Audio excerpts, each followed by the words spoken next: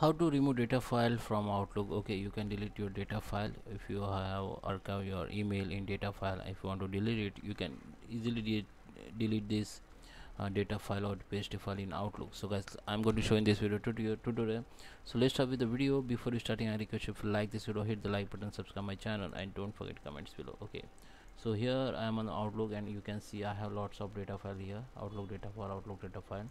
So I will show you to delete this, how you can delete this. Okay, so there is a 4 data file here.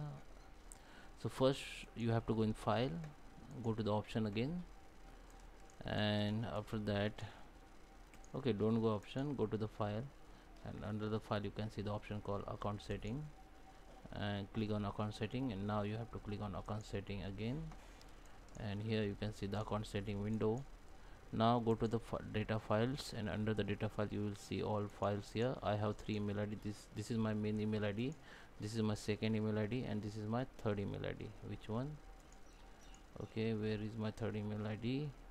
Okay, this one, 1 2 3, and this is my by default email id.